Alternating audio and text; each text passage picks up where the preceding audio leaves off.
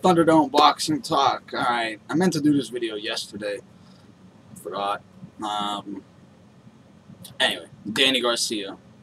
Well, first, Danny Garcia is out of the 140-pound division.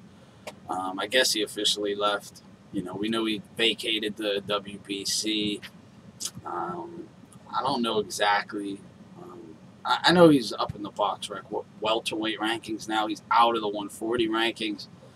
And when you really look at it, you know, Danny Garcia, did he really leave? Can he make 140 still? Yeah, I definitely think he can. You know, because they've been saying, we remember when he was having fights at 140. You know, his dad was saying, you know, they were chasing that Mayweather fight, a big money fight, for a long time. And that they basically could go up to 147 a long time ago. So it's not that... And he was getting big. You'd see him at the fights after his fight, in between fights, where he'd be blown up and big, but he'd still get down to 140. You know, plus his 147, even a good division for Danny, I think he gets fucking mollywopped at 147. You know, I don't know who the hell he's going to beat at 147 outside of Paulie Malignaggi. You know, so 140 is his division. Yeah, he can still make it. You know, you just got to have discipline. You fucking watch what you eat, and, you know, stay 20 pounds outside of the 140 weight, and yeah, you're going to be good. You know, the thing is, he more than likely vacated out of fear of the 140-pound division and business. You know, just because of that O is what I really mean. When I say business, it's that O. You know, who at 140 out of the top names does Danny even beat? Honestly, like none of them. None of them. I say, you know, I mean, come on. I just, who does he really fuck with? And the same goes for 147. Danny's going to take his first loss real soon. You know, his first legit loss on his record. You know, cherry picks and controversial decisions is what the dude's known for now. You know, it's fucked up. For him, not for the fans or anything. And, you know, that kind of shit ain't helping his skills. It's just not, you know. And it's the only reason he still has that 0. You know, technically, I scored 2 fights against him. You know, Herrera and Lamont Peterson. Now, you know, you might have not scored both of them against him, but I'm sure you scored one of them out of those 2 against him. You know, they paid Postal step-aside money, you know, twice, as far as I know, twice to not fight him. And, you know, they took Rod Sulka instead for the one time, and Lamont Peterson. You know, neither fight had either title, you know, no titles on the line for either of them fights. And, you know, not only did they pay Postal step-aside money, especially for this Lamont Peterson fight, but, you know, Postal was guaranteed, you know, a crack at that WBC title, and pretty much Garcia. You know, now, granted, it was the title, but would he have taken the step-aside money if he didn't think it was going to be Garcia? Probably he would have. But, you know, you want to beat Danny Garcia. That's where your name is going to come from, right? Beating the hyped-up, undefeated, Ring magazine champ as well. Because now, once you beat him, if you beat Danny even just for that WBC title on contract, you're still getting the Ring magazine title. Alright, the Ring title. That also matters. Granted, yeah, we're getting the Matisse fight, so, you know, it don't matter, you know, whatever. That's a good fight in itself, so it's like, whatever. If you don't want to fight anyone, get the fuck out of here, you know. Let the real fighters who actually want, you know, want to fight for their pride and fight the best fighters out there, let them go at it. You know, and get up on out of here. You know, it's like, not only, I don't know which fight is a bigger money fight. I do, actually. the Garcia fight would have had to have been a bigger money fight for Postol, because I can't see Postol getting big money for the Matisse fight, even though it is a known fight, a fan fight that we want. He's going to be. I just don't see it bringing that same amount of money. Danny Garcia and Postol would have been, if that fight was next, would have been a headlining PBC card. And we know the main eventers of PBC get paid well. The only problem is Danny Garcia would have got beat. That's what he would have gotten beat. Postol wouldn't have took off them early rounds, which I still thought Lamont won, because the only rounds I didn't give to Lamont are the rounds where I thought he ran too much, where he would dodge Danny's punches but not make him pay for it. So them rounds I couldn't give to him because I thought he did run too much. He could have easily taken them on my scorecards if he would have just let his hands go. Just not even. I know he was just trying to take a little steam out of Garcia, but there was times when Garcia would clearly whiff. He would slip and wouldn't throw anything back. Even if you just throw one punch back, throw something back. And he didn't. So, I couldn't give him the rounds. But the rounds where he was, even just letting his hands go a little, number one, he was outlanding Danny, and he was controlling the pace. I mean, when you want to talk ineffective aggression, that's a good fight to look at. Danny had clear ineffective aggression. And you could tell he did it. He had ineffective aggression for 11 rounds. Because look, going into the 12th, Danny looked like he was in a 15-rounder going into round 15. And Lamont looked like he was going into the second round of any fight. Clearly ineffective aggression. So Postol gets a tougher fight, number one, because Matisse is a tougher fight now. He's not going to get the money he was going to get. So, it kind of screwed over Postol, but at least he does get that shot now. He does get the shot. And we get a good-ass fight. Where both guys are going to train their asses off and put it all on the line. Matisse nor Postol has any, give in them. That's going to be a good-ass fight. Now, for Danny, I mean, if this Paulie fight really materializes, I know it's the one they're looking at. And the fucked up thing is, with Heyman, when they make these fights that the fans completely are like, whoa, whoa, whoa, whoa, no one wants this fight. They'll, other promotional companies will sometimes, they'll be like, really? This is that bad? All right, scratch it. But Heyman, they're like, you don't want it? You hate it? Oh, well, it's the one you're getting. They never, fuck it, we'll scratch it. And this is a clear case. No one wants this fight. No one asked for this fight. No one even was like, oh, I never thought of that matchup. That's a good matchup. No, it fucking sucks. And I don't know if they're... Can you even think of a safer or weaker fucking opponent that Danny can take on? This fight is clearly being made because it's a safe fight for Danny. It'll sell good. I fucking would bet anything this fight's taking place at the Barclays Center. Danny will sell tickets at the Barclays. He'll have all his Philly people coming up. He'll have people from Jersey and the area, New York. Big Spanish community. And Paulie, a New Yorker. You're going to have all the New York people coming out. So the fight will do good. It'll do good. Plus it puts a little Spanish-Italian rivalry in the mix. That'll add a little something. So it'll sell good at the Barclays. That's the only place I can possibly see this fight. It sure ain't happening in fucking Vegas or anything like that.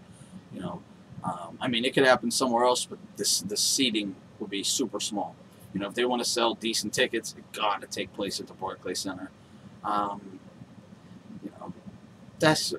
You ain't selling that amount of tickets anywhere else for this fight. Nowhere else, because the fight's trash. It's fucking trash. Paulie ain't done shit for how long? Was the Zab Judah fight anything? I don't think so. Broner, close fight. Decision could have gone either way. Unfortunately, he got the L. Well, actually, it's fucking fortunate he got the L.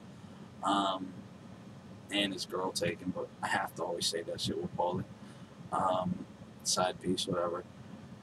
What, he took the most, the most vicious KO we've seen in a while.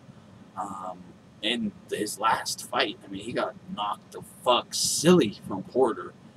Hasn't fought since, and now he's gonna fight, Garcia. I mean, you got to look at this, man. Danny. That's why this fight really irks me, because this is the so-called, 140-pound ring champion. You know how many guys have been waiting since 2013 to get a crack at his ass, and none of them get the crack? I mean, they did, but they got screwed. All right, that's the thing. Herrera, screwed. Salka, shit, cherry picked. That fight shouldn't even happen. So someone should have got a shot there. Screwed. Lamont Peterson. Most people thought he won that fight. I agree it was close, but I don't see how the fuck Danny gets the W. So, again, screwed. It's bullshit. It's bullshit. If you want to say Danny had a draw, maybe. But I thought from the 6th round on, it was clear. Lamont pretty much won every round. And there's no way you couldn't have gave him at least 1 round out of them first 5. So, it's basically an 8-4, 7-5 fight for Lamont. I don't know. That fight, that scoring was bullshit. As far as I'm concerned. I know some people did have it for Danny, but whatever. We can all have our opinions. It doesn't matter. I just don't know if there's a safer or weaker fucking fight. Who can Danny beat at 147? I mean, you can run down a list. Do you think he even beats Amir Khan at 147 now? Because I don't. I don't. I just don't. I just can't, man. I can't. Does Danny land that? Because that was a lucky shot. He had his eyes closed. Watch it. They show the replay. His eyes were closed. He just threw a fucking haymaker. Didn't know where it was going, and it happened to land up on his, his temple area, and that's what fucked Khan's equilibrium all up. Doesn't mean Danny wouldn't have won eventually, because Khan was fighting that fight all fucked up. But I really think Virgil would, they went into that Garcia fight, Khan went into that Algieri fight expecting to fight a boxer, and he got in with an aggressor. With Danny, they'd know exactly what they're going to get. So they'd be more prepared, and Khan would be more prepared. He would take this fight serious, very serious. Not that he didn't take that one serious, because he did, but we heard all the rumors that they only really started to buckle down 3 weeks out. And plus, we'd probably get a lot of Khan holding every time Danny got inside. I don't know. That's maybe the only guy he beats. Who else? Who else? No one. No one, man. If he's leaving 140, I can't see where they think this welterweight campaign is going to go. And especially if he's going to be fighting Paulie in August, and clearly he can't fight Floyd in September, or will that Paulie fight get scratched and somehow he'll fight Floyd? I don't know, man, because it is a possibility. And now we hear that the rumors that Cotto and Canelo is going to be on September 12th. And I'm pretty sure that now that is, I was kind of thinking that's what Shane was already tweeting, and now it's coming out that that's the date they're looking at. The contracts ain't signed yet, but apparently that's the date they're looking at. So, and we heard HBO wants no parts to fuck with Showtime and cause a rift like that, but if they put that fight in the contract, you really think HBO isn't going to buy the fight? Of course they're going to take it, and of course, even if it's in their contract, they're going to say, yeah, whatever, we'll take it, we'll do it. So, I don't know, man. That's going to cause major problems. And I don't think Garcia, if they do that, is what I'm saying, I don't think Garcia is a good enough opponent for Floyd to not get blown, you know, to get his numbers blown out the water, he's going to have to fight somebody better than Danny. But I don't even know if Floyd cares. You know, it's the last fight on his contract. He already paid back Showtime with the Pacquiao fight, so I don't know, man. The thing about this Danny fight, though, that I find pretty interesting is them picking Paulie tells you the confidence level that Heyman and all those guys and Danny Garcia, Team Garcia, has for Danny. I mean, if this is the you know, the opponent that they want and, you know, that they're even looking at, because beating Paulie does nothing for Danny Garcia. He's supposed to beat him. You know, so to look for that fight really means their confidence level is shot. You know, what is... You got to think, man, what's he done since 2013? Nothing. Pretty much 2 L's and Salka. That fight, you know, epitomized the cherry pick. I mean, it actually became like the word upset. How, you know, upset was a horse who, you know, won a race he wasn't supposed to win, and ever since then, people said he pulled an upset. It's now, oh, he's pulling a Salka. You know, I mean, come on, man. Algieri. Do you think Danny Garcia even beats Algieri at 147? No, I don't think he does. Do you even think he beats him at 140? I don't think he does. I don't. Yeah, I think Danny's pretty much screwed, man. And I'm on the record months back, you know, shit, a long time ago, man, talking about you know, what's Danny gonna do? You know, since around the Lamont Peterson fight time, I said he was gonna vacate. I said that he was not gonna fight Postal because he would get his fucking head jabbed off, you know, and he would lose, you know, period. So, and especially with the outcome and the pasting he took in that fight, his confidence level is shook. And I would have to say shattered, you know, because they had the Herrera fight, and his confidence level was flying high going into that fight, and then he loses. He lost.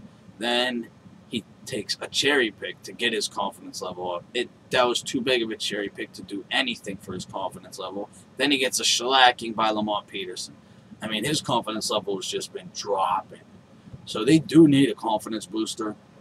I can see that. But if you want to go around saying you won both of those fights, and, you know, you're the best 140-pounder out there, then guess what? You don't need a cherry pick fight. You know, you don't. Herrera was supposed to be a cherry pick fight. They looked at that fight like a cherry pick. That's why they took it to Puerto Rico. They said, oh, we'll have our homecoming, put on a great show, you know, beat a guy with a name, and then, you know, come back with a big fight. It didn't work out that way. You know, Danny should have even been, he should have been stripped of his WBC title. He should have really been stripped of his WBA too, with the Lamont Peterson fight. You know, you get a voluntary fight. You know, that voluntary fight was Soka, and Lamont Peterson was at a catchweight. You know, plain and simple. So that, and the title wasn't on the line for either one. That's it. You're done. You're out of here, right? But the WBC let them slide because they donated, you know, some money out of a Nevada, you know, Nevada State Athletic Commission charity. So they let it go as a special event because there was some money donated to charity. Whatever, you know, it was I never even knew that existed. But, you know, the WBC continues to just pull rules out of its hat.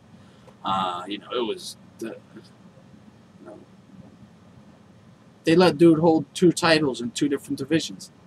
You know, that's a clear rule that since Hank Armstrong held the 3 titles in 3 different divisions, you know, they made it a rule in boxing that nobody could ever hold, you know, the multiple titles in different divisions. Without, you know, for a long period, they have to make up their mind and pick one or the other. because it blocks other fighters from getting their shot. You know, because you can only defend one. You can only defend one. So, yeah. But it goes on. WBC, don't give a shit. Don't give a shit, man. They make whatever rules up they want. You know, I just really look at it like, is Danny even top 10? You know, top 10? More top 5. Let's put it that way. Outside of the champions. Okay, you got the, you know, Terrence Crawford. That's really the only other world champion at the moment at 140. But, you know, whether you would say Herrera, let's just say Herrera would have that WBC title. Or even if he don't, I mean, do you really put him? I mean, he hasn't done anything since 2013. You know, he hasn't. So he can't be. How's he a top 5 guy? If you haven't done anything since 2013, and if in your book he lost to Herrera and Lamont, you know, he got 2 L's and a cherry pick since Matisse. But you're at the bottom of the rankings. You know, you're at the bottom, and at 147, he's clearly at the bottom. You know, and especially if you give him them 2 L's, I mean, I don't even, is he even top 15? It's crazy. It's crazy, man. You know, after that, all the, you know, the Herrera, Soka, Lamont Peterson, all that shit, man, his team must have really said, we can't fight anybody with a fucking pulse. We can't fight anyone with a pulse. You know, get us a bum. And they needed to sell something on like the PBC, so they couldn't just pick out anybody with no name. They needed somebody with a name that people have heard before. So they figured, hey, you know, get a New Yorker, you know, feather-fisted, admittedly doesn't have his legs anymore. I mean, Paulie said his legs are done. You know, come on, man. There's no danger in this fight. This will, you know, we know that Paulie's working with Herrera now, right? So if that can bring his, you know, give him his legs back, it'll be a glorified sparring session, because Paulie will just avoid everything like crazy, try to out-jab him, and it'll be a glorified sparring session, because no one's going to get hurt, you know, nothing. Now, if Paulie doesn't have his legs, it could be a big KO win for Danny, because Paulie will just be, you know, a sitting duck. Danny can be a bull and just fire away with, you know, nothing to worry about coming back. You know, nothing to worry about coming back, because Danny does have a good chin, and Paulie can't break an egg, so he don't have no worries there. He can just fire and fire and fire, and hopefully, you know, something lands, bam, then jump on him, gets his nice KO. You know, and that does whatever it does. I don't even know what knocking out Paulie does for you at this point. You know, what does it do? Guy hasn't fought in a year, and in his last fight, he got brutally KO'd. You know, brutally. I mean, and his Paulie's chin even still good, you know, because after he got knocked out by Porter, he accused Porter of fucking steroid use, because he said his punches, he never felt punches like that before. And he fought, you know, Cotto, and like he said, I fought Cotto, and, you know, big punchers. And he never felt punches like that, so his chin could have just been going. You know, the win does nothing. Does nothing, man. They're gonna have to even put a pretty fucking good undercard on that to get any viewers. You know, tickets will sell. It's New York. The New York boxing scene is good. You know, plus you have Jersey, Philly. You know, Garcia fans will come out and watch that fight. You'll get Paulie, guys. New York, that scene still likes Paulie.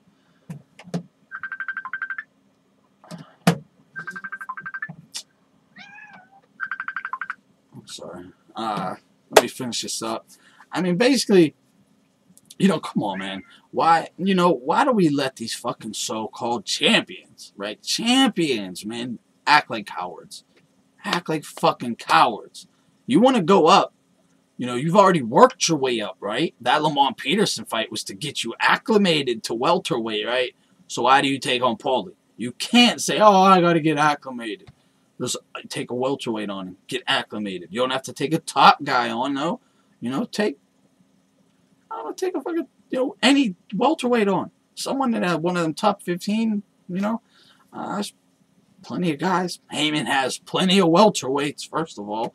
You can make a fight. You can make a fight. It's, whatever. Or just stay at 140 and fight Postal, like you're fucking supposed to do.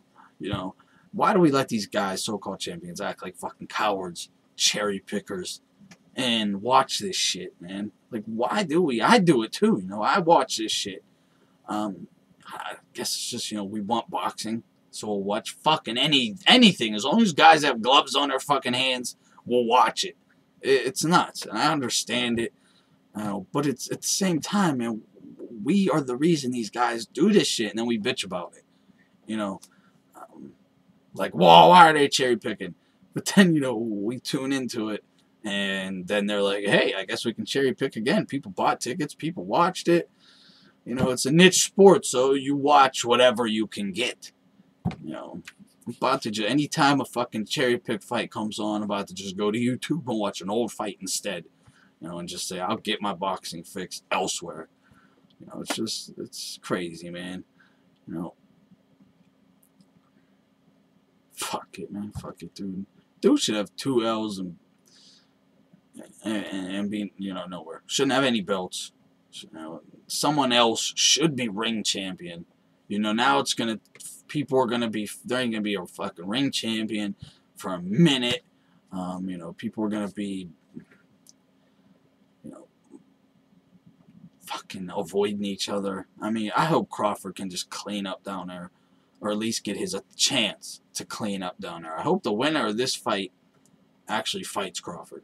That way we can get, someone grabbing this WBC belt up, unify it with the WBO, and depending on what Vargas is doing, I don't know what the fuck's going on there. I'd imagine if he loses, he's just going to stay WBA world champ. I don't know. Then, hopefully we can get the winner of that to fight him. Then we would have a WBA super champ, and he'd be holding everything but the IBF, and that would clearly be a lineal champion. He'd at least be the ring champion. I would think that would be a lineal champion by then. So, and then we would have a clear champ that everyone has to go through. But now it's going to be a clusterfuck down there. And Danny, I don't see him having success at 147. I don't see him having success anywhere, really. I don't. 140, Crawford takes his head off. 147, what are they going to do? Feed him to Thurman? Thurman will take his head off. I don't know what the fuck their plans are for him up there, man. It seems like a dumb move to take him to 147 to me. Because I don't know who he beats up there. That's the thing. What the fuck are they doing? What are they going to do at welterweight? Who do you think is the fight they're going after at 147? Who can he have success with up there? What do you think about,